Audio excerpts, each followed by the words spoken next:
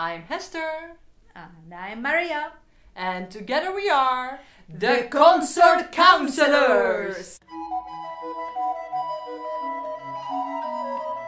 All ensemble players know the feeling. You are holding a recorder that is bigger than you ever played before and you think, how do I ever get a beautiful and good sound out of this instrument? So, today we bring you a few tips to get familiar, comfortable and sound beautiful on the largest recorders. And actually these two instruments we are holding right now, we are very grateful for because we've borrowed them from two very good friends. This Kung contrabass in F belongs to our friend Paul Buys from Utrecht, and this is the Mollenhauer Denner great bass in C, which belongs to our friend and colleague Eva Leo. Thank you so much. Today we are going to focus on two major aspects: posture and fingers. Next time we are going to focus on airstream, breathing and articulation.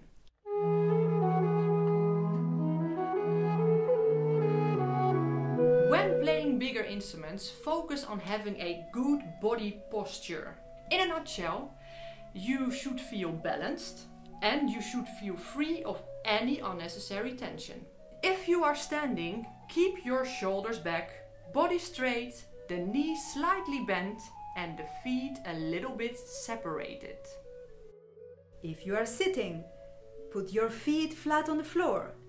Find a chair which allows your knees to be a bit lower than your hips. Relax your shoulders and keep your head straight. To be able to keep this good posture while we are actually playing, we have a few tools that may help us. Often the crooks of bigger basses are adjustable. Always check if the tube has the right length for you so that both hands are able to reach the keys without having to stretch too much, while preserving the good posture of the rest of the body as much as possible.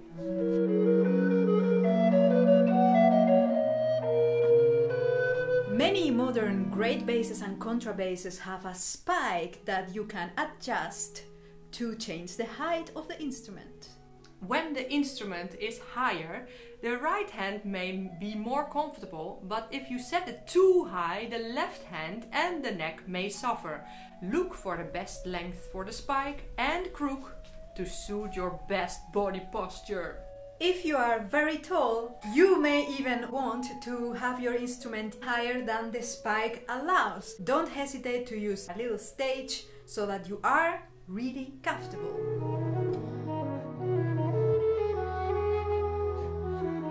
Make sure that your hands don't have any tension and that the fingers are falling naturally on the keys, making a 90-degree angle with the instrument.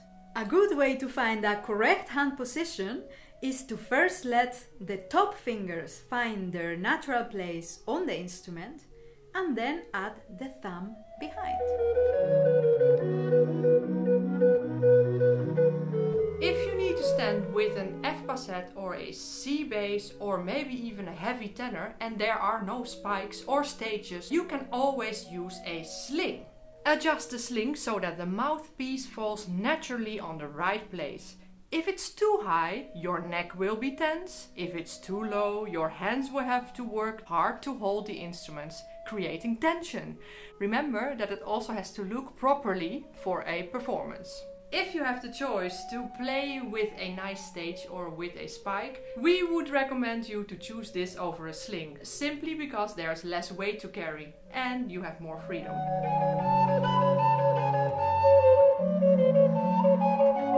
When you have to play on a large recorder that does not have any supporting devices of any kind, try to find the very best balance you can. Watch out, for example, that your position is not too low, not too vertical, but rather look into the horizon and make sure you can balance your instrument as much as possible on the right thumb, and that gives freedom to the fingers. Then occasionally you may use a support finger here and there, but your basic position will be good for the fingers. Another word about comfort. We remember very clearly when we were teenagers that it was not comfortable at first to play on large instruments. Your body needs to get used to your muscles holding the instrument. Don't give up too easily. Practice cleverly.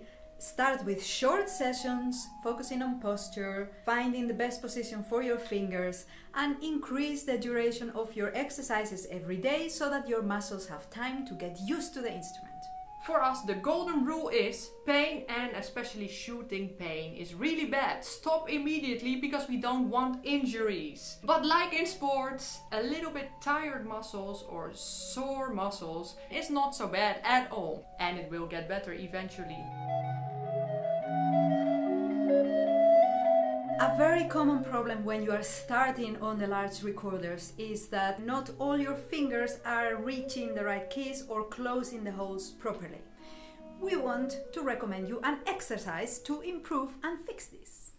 First, use only your left hand and close all the holes. Then check that the pitch is correct. Then, lift your fingers one by one, starting with the lowest one, and then let it come back immediately to the low pitch. Can you do the very same thing but lifting only the second finger? And how about one finger above that? And also the thumb. With this exercise, you can easily check if you are really coming back to the right low pitch or if something has changed when you move the fingers up and down. Let's do each and every step one after the other and keep track of that beautiful low note.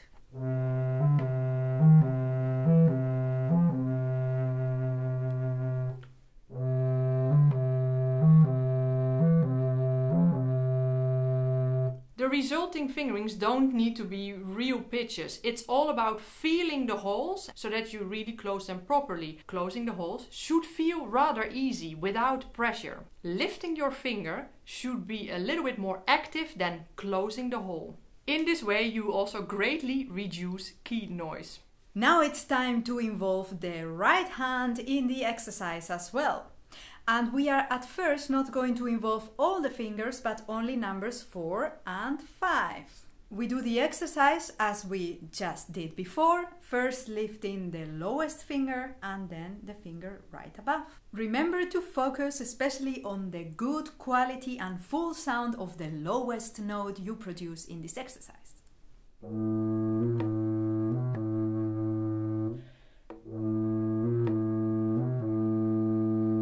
If it goes well with fingers 4 and 5, you can add the rest of the fingers of the right hand.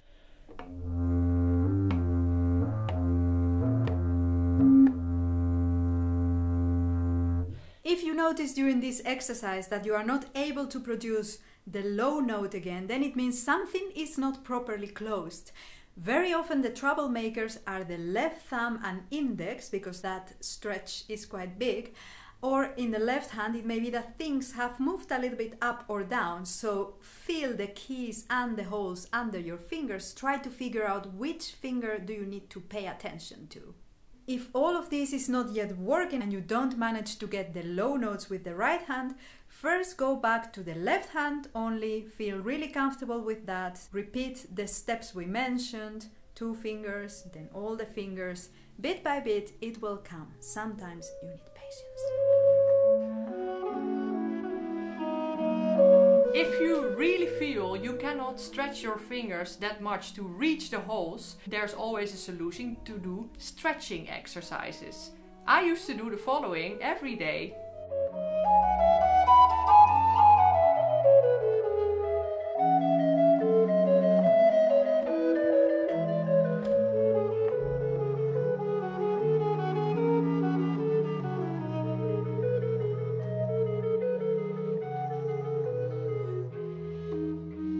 If you do stretching exercises, always do so very carefully and never go through the threshold of pain.